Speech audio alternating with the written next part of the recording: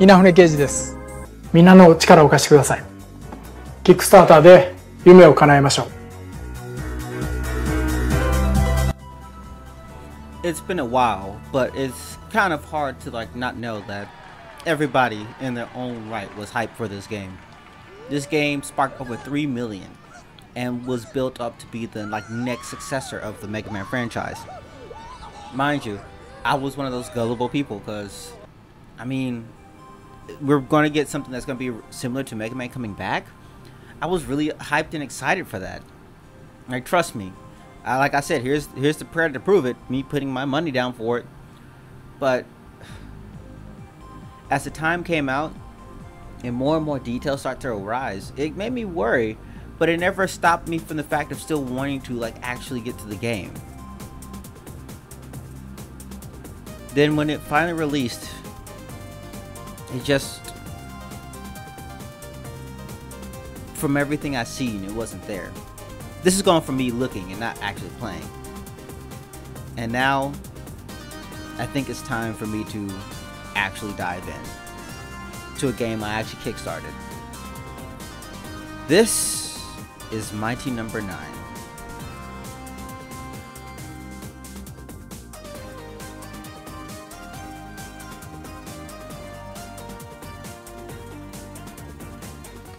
Hey everyone, JFGamers1 here back. Still working on a proper way to do my reviews again because my room isn't really right now the best of place. I think I have an area I can think about, but I still have to work on that.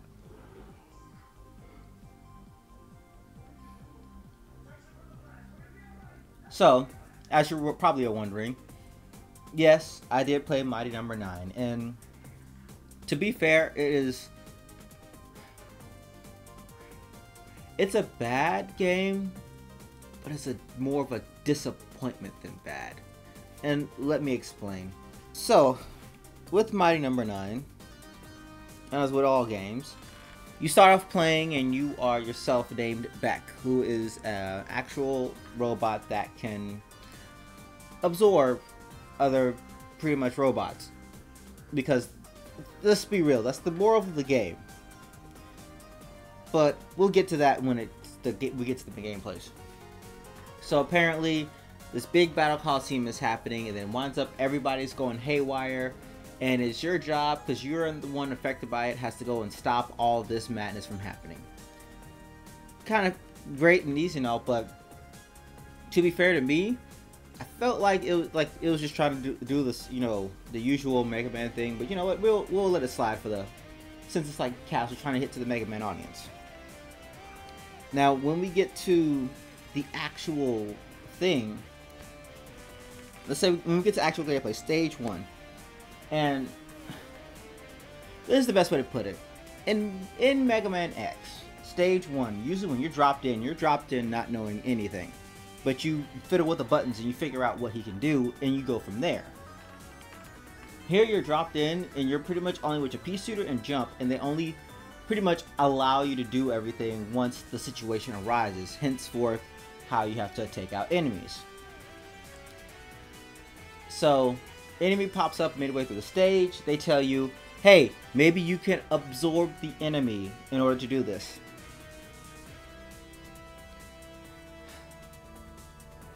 This is my first problem with the game. While it shouldn't be really much of a thing to where it's well, you dash into enemies to absorb them, it's a problem. Here's the main issue, to be honest. I'm gonna take a little reference sheet from one other reviewer that I watch on a current basis. Think of every video game ever. They all taught you the same thing. Touching enemies is bad. And here Highlight makes it the closest thing to gameplay it has.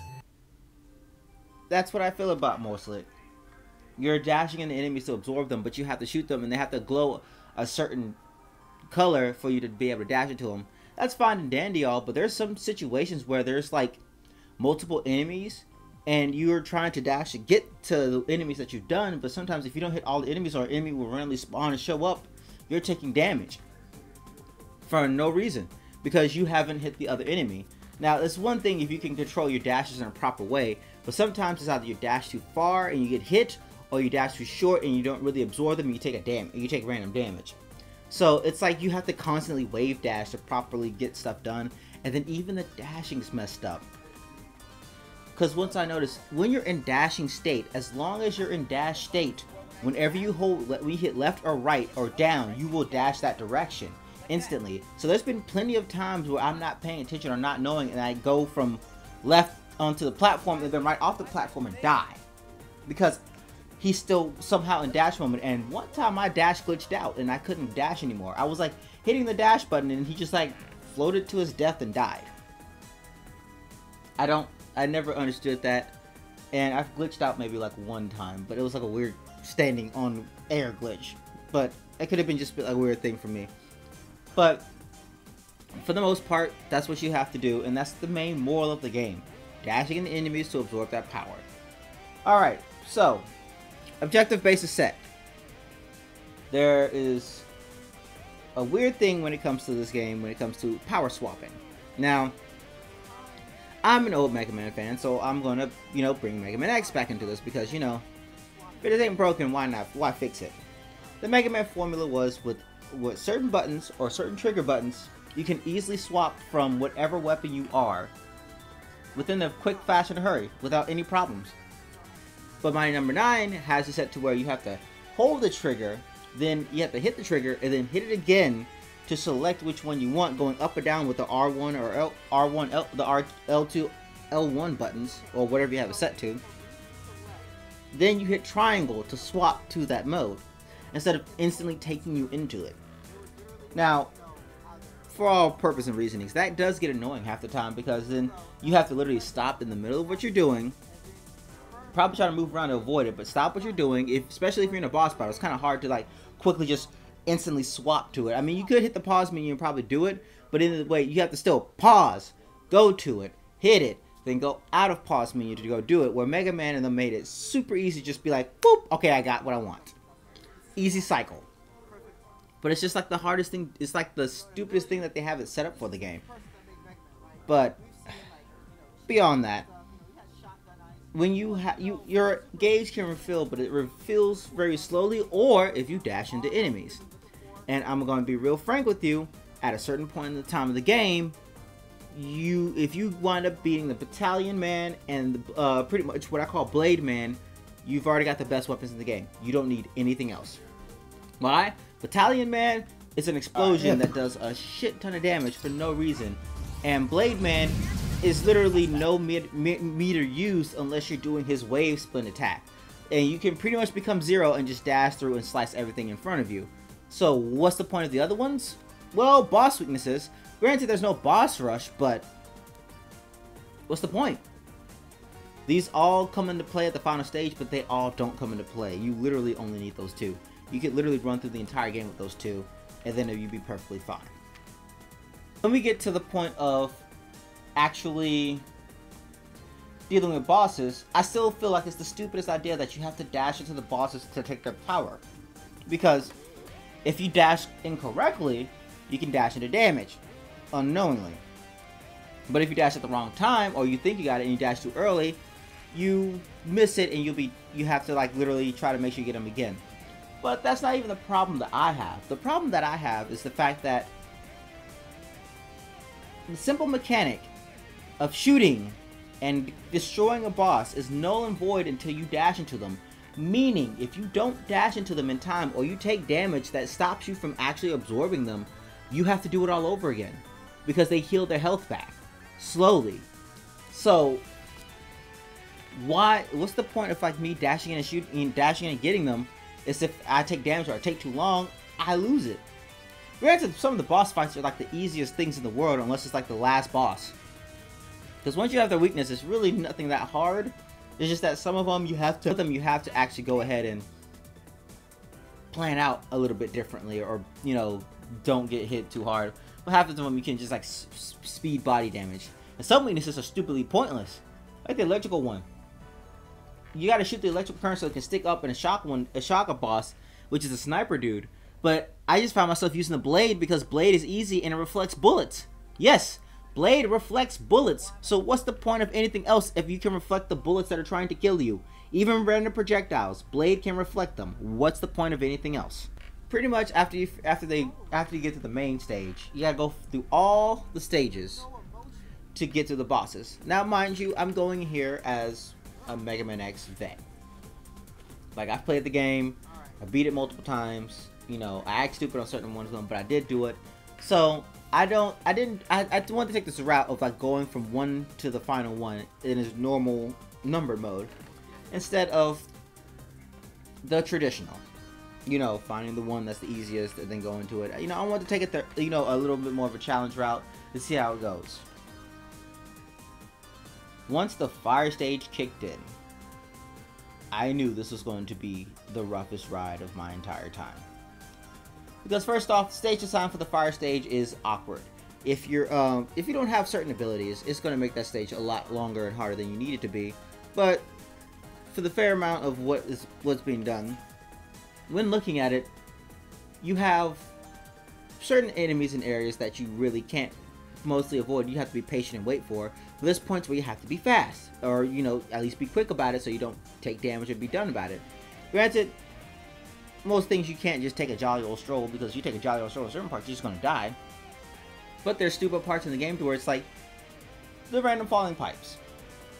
Yes, it's designed to be like, you know, either speed through it or you like take your time one at a time doing it, and then you know, backups for it.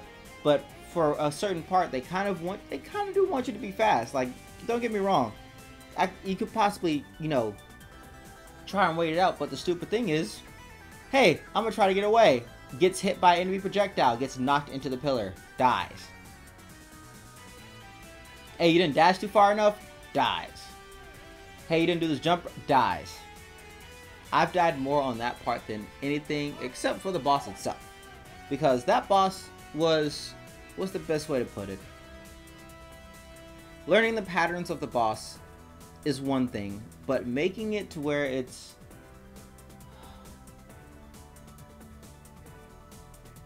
I never knew a game, Mega Man game related, that instantly killed you on phase 2 for a boss. I never knew that being a thing. I understand there's like instant death to certain parts, you know, you die from touching a spike or something like that, but never in a boss from Mega Man or X. If somebody could find that one, you could fill it out for me. But yeah, phase 2 of the fire boss, if you finally get the pattern, understand it down, it is literally run, grab, death. Now, mind you, you gotta know what they you know, he gives out certain cues, but certain cues don't tell you anything unless you really realize, because there's certain cues are where he's either going to run, jump, and do a power slam, or he's going to run and just ram you. And you have to randomly guess which one it is, because you won't know until he reacts to it. The other one you'll know is when he'll just scream very loudly. It's just pretty much get close and back away. But even then, you have to like really know what's going on firsthand. Mind you, I jumped in this without knowing anything or what his movesets for anything is.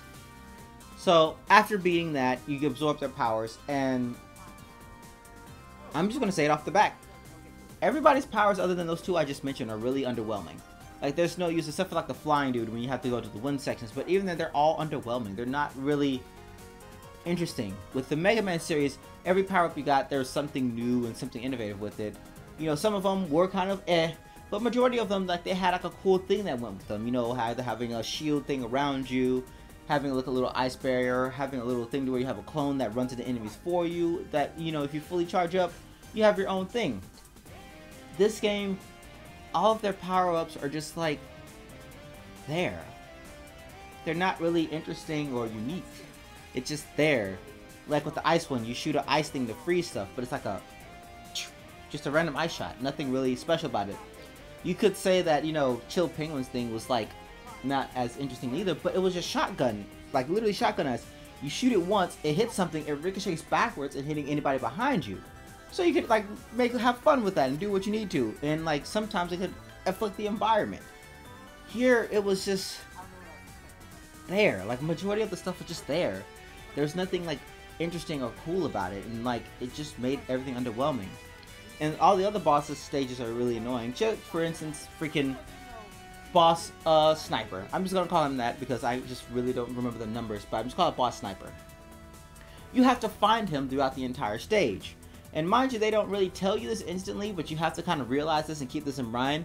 Anything purple is bad. You touch purple, you die. So you can imagine my thing when it's like I get to a certain point where I find him and I accidentally jump at the wrong point because the purple thing shoots up and kills me. Anytime you die on his stage until you get to the boss fight, you have to start all the way over. No checkpoints. No, like, you know, save, you know, certain points where you can be like, okay, I'm at a halfway point. No. All the way over. That means you have to go through the entire hallway, go through the entire pew-pew moments, go through the entire things of fighting enemies, go through the entire hallway of doing stuff, hearing Miss Sparkzap say some type of Willy Zap pun, and then finally fighting him. Which is, to say the least, if you understand the pattern, really easy if you have the Blade one. Because Blade, man, it just makes it so much easier. I can reflect bullets that are coming towards me. I can slice anything that does to you. And as long as I can get a good angle at you, I can just sit here and slice and then dash. So, the boss fight is like terribly easy unless you really mess up. And I've had, you know, my fair share of like maybe a mess up or two. But for the all in all, the boss fight was not that hard. To be fair, majority of the boss fights aren't hard if you have the weakness of OBS. But for the most part, even with some of them, like if I ran out of the thing using the pea shooter or using the blade, I got through it. It wasn't really much of a, oh! I got through that hardship and I did it, and they don't come into play later on. These power-ups don't really come up and play later on, except for 2. 3 if you count the airplane. So, what is the reason for them? And none of them really look that interesting. With the Mega Man series, and I know I'm saying the Mega Man series a lot, but that's what it's supposed to be like a successor of, the Mega Man series. So, here, why not give it Mega Man Love? I mean, for heaven's sakes, look at the title screen. There's not even an opening. There's just Mighty Number 9 and music. With Mega Man X, there was an opening. There was hype behind it. There was an awesome theme behind it.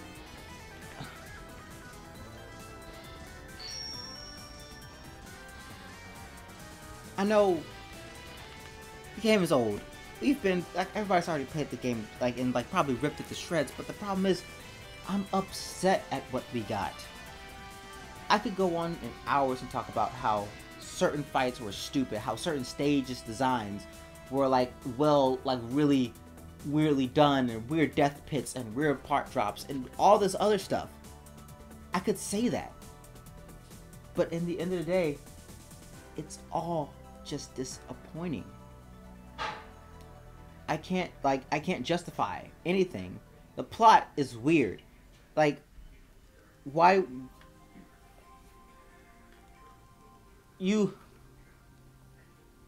have a mission where you're Call, the soulless girl that is out there in the menu screen, and you have to break into prison to talk to a guy about the enemy when you could have just called the prison. Her name is Call. Why couldn't you just call the prison to talk to the doctor to get his opinion? Why do I have to break into maximum security? You're a scientist. You could be like, hey, look, I need to talk to this man for about what this situation may be happening. Can I please talk to him? No, you have to break in with a girl that you've never played with, by the way. You've never played with Call before. They literally throw Call on you midway through the game, near the end. To sneak in there and learn, hey, look, he activated the final boss. You know, you could have just called and be like, hey, yo, fam, are you doing anything here? Y'all couldn't do a call. Y'all could not. Her name is Call. You couldn't have call him about this. It's in her name. My name is Call. You didn't think to call the prison? Hey, yo, guys. Has this old man doing shit? Nah, he's been sitting here farting around, but he talking about somebody activating some shit. Thank you. No. We're gonna break in here. We're gonna go all the way deep into their laboratories. Fuck up half their guard robots. To figure out, oh yeah, by the way, this person, you know, isn't the guy that we're looking at, you know. You know, and to be fair, Trinity ain't all of that what it is either, and Trinity, I swear out of all things, Trinity is just set up to just like literally this to be there to annoy you. First of all, I'm just jumping everywhere. Let me just go back and like slowly analyze everything for you. First off, stage designs, they are not really that good sometimes. Sometimes they can be really interesting and sometimes they can just be really stupid. But at the end of the day, if you have certain power-ups, it just makes the entire stage super easy. I mean, if you get Blade Man, you might as well zero through the entire thing. You just become Zero and you just become God. And as long as you can properly do things, you're fine. But there's a few things that they don't talk about in the game that throws me off. Did you know that you could like heal with a touchpad? They don't tell you this. I had to learn from a streamer, Eelzap, which I thank you so much for telling me. Hey, you could literally heal yourself if you hit the touchpad or hit start and that little actual things that you get from dashing into enemies that builds up a meter. I never knew what it was for, but they don't tell you these things. They don't explain to you the power-ups all the time. Like you have to figure out, okay, red is armor booster, this makes you move faster, this gives you more defense, etc, etc. But you never know these things until it happens. They don't really explain it to you. Like if you look into the guides, they may say something, but you have to go and look into the guides to figure it out. But Mario number 9 doesn't really give you that thing of telling you, hey look, you can do this when you have this after you absorb all the blue enemies. And that's another thing, you won't know the enemy that you're absorbing until the enemy shows the color. So if you really wanted to grind for blue like tank things, you have to find a blue enemy to shoot to get it from. And here's the thing, I don't think things carry over. They don't carry over to the next thing. Like once you beat the stage, mission cleared. Back to square one. So it was pointless for me to go ahead and just like get these things. I can't just sit here, grind for them, and come back to them. Now you can inform me to make sure if I'm wrong. I don't mind this. But it just has to go to show that without the lack of knowledge, it doesn't really tell you much. They don't even tell you about dashing down. At the entire game, you go by random dashing. You get to one point in the game, they tell you, try crouching dashing. So what was the game going to tell me to do? Now, it's simply down and dash. That's all it is. But they don't tell you it's down and dash. So, you know, you feel like if you're going in there blindly, like just like a gamer just like myself, they tell you to crouch dash with no buttons or hints.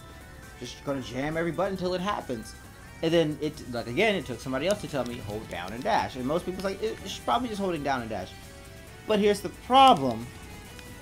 The entire way through, they don't tell you until like you move a certain inch up to the blades, like in them like in here, ready to like eat your face off. Try crouch dashing. And if you don't dash a certain point, you die. If you're not at a certain pixel frame, like that one, you have to be at a certain frame to where you're not being slopped up by the blades, and you can dash under and properly get under, so you can do that. You can't spam it through it. Crouch dash. And that's another thing. With the dashing, in the Mega Man X series, dashing was able to help you do mobility, help you get through stuff, help you help your, speed up and get you going. The dashing here, it's, if you let go of dash at any time, it just stops. You have to hold down your dash for it to be long. With Mega Man, you hit dash, they dash for the entire length. But you can dash jump and dash anything. So when I hit dash and then I hit jump, he goes like, yep. You have to hit dash and jump at the same time for him to propel himself. If I jump and dash, he just does regular dash. Where in Mega Man, if you did it both at the same time, you still kept the momentum and you could bounce off and still keep doing the momentum the entire time. There is no wall dashing, there's no wall climbing. You have to grab onto the ledge and like pull yourself up, but there's nothing like that. Which comes up stupid because in later stages, like the final stage, in this area, which for God forsaken somebody should be fired for, you have to try to get up there, destroy these platforms to get there. But they go away. They don't stay long enough. So you have to try to quickly dash up, use your explosion thing to do it twice, blow them up, be close enough to these things, because if you're too far away, they will respawn, to get through it so you can get to the final boss. I don't understand who thought that was a proper design choice. Where in Mega Man X they test your skills and everything of like wall dashing, wall jumping, trying to get to some of them are BS. Don't get me wrong. X6, the entire like one where you have to get through that entire pit and like make it to the other side to walk, that was bullshit. But even then, I could understand, try to test it to that do you have this armor to do it. That's stupid, but at least it's more so, hey, I gotta go get an armor, which and it sequentially will help me build my tanks and stuff for the final area. For the final area, I literally was there for over an hour and 30 minutes trying to beat the boss, because anytime you die, you have to start all the way over, like regular Mega Man stuff, but there's no like, hey, I get an E-Tank shop to buy to give me E-Tanks early on. I have to wait for these little robot things that randomly decide when they want to give you stuff, mostly when you die a lot, to give you something so that I can be like, hey, look, I got an E-Tank or a life or something to deal with this. The game is just set with really weird and bad level design that I don't understand still to this day. And it just aggravates me when like I try to do a dash or a certain type of dash and it doesn't come out, or they dash me off the platform and die. There's been times where I dash once and I hit the other direction and I'm dashing the other direction, and it doesn't make any lick of sense why it doesn't. I can go on complaining. I have like, if you want to, I have an archive streamed of me playing Mighty Number 9 that I'm going to eventually put up on YouTube. But it's everything's there. Like, it's just everything that made me mad and everything I complained about is there. But I'm just disappointed. This is a game that we all hoped for, paid $3 million for, and we literally just got, here, it's a game. I expected more, but again, that's what happens when false hype gets to you. It's just a really bad testament of what could happen if you get false hype for something that shouldn't have been hyped to begin with. If it came down to it, I've already done what I needed to do with Mighty Number 9. Should exactly do when approached with a situation like this.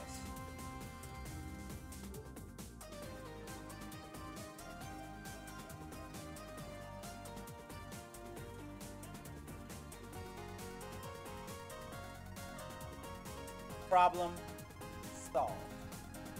As a gamer as a whole, it's one of those things where it's like I now have to be careful about what I'm kickstarting and what you're looking towards, because sometimes the kickstarts that you may think is going to be hype may not be what you want, but the ones that made look like not a lot may be the ones that you may want to do.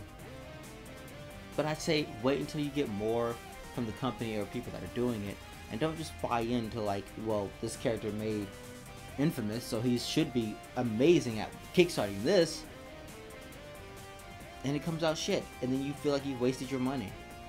That's $20 that could have went to a different game or like something else. But duly note that I am going to support the Mega Man X Collection 1 and 2, so we can get more Mega Man games, proper Mega Man games, and I'm going to buy Mega Man 11. Because that's what I wanted. And that's the one good thing I can say Mighty Number 9 did. It brought Mega Man out of retirement, in a sense. You could say it's the 30th anniversary, but let's be real here.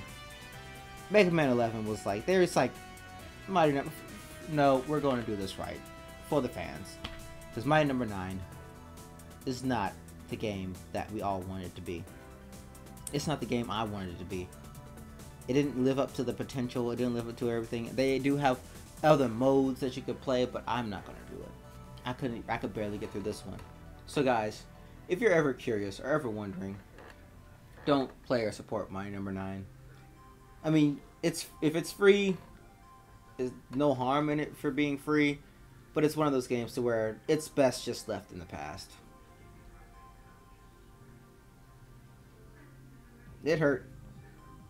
That hurt so much.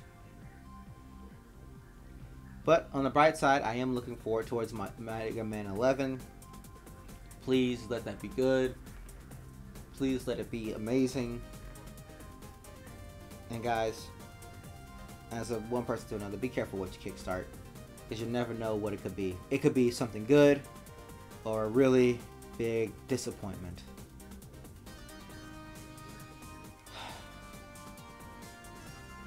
JFreeGamers1 signing out. Hoping you enjoyed my, I guess, talk or review on Mighty Number 9.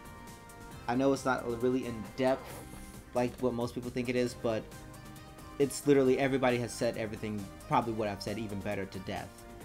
And I just really more so felt like I wanted to get out of how I felt about the game personally as a review, than to just go ahead and just like go over everything. But if you want to know how I exactly feel, I will be archiving and putting up the streams of what I did and what I had to go through of that game up, so you can hear me complain about everything and probably lose my mind. But at this point, for me personally, how I am now, I'm just disappointed.